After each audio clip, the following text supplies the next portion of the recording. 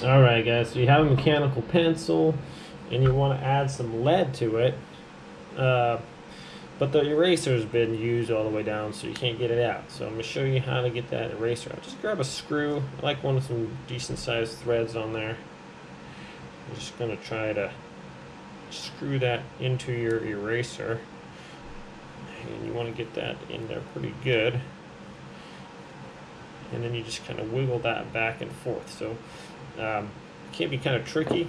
Then you access your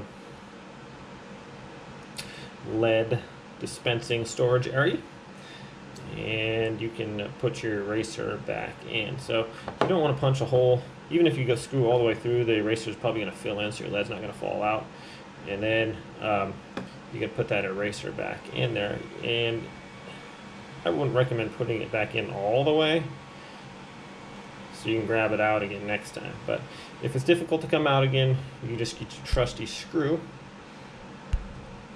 and take it out again. So that's how to add some lead to your pencil if the eraser is stuck in there and you can't get it out. So thanks for watching, everyone. Have a great day.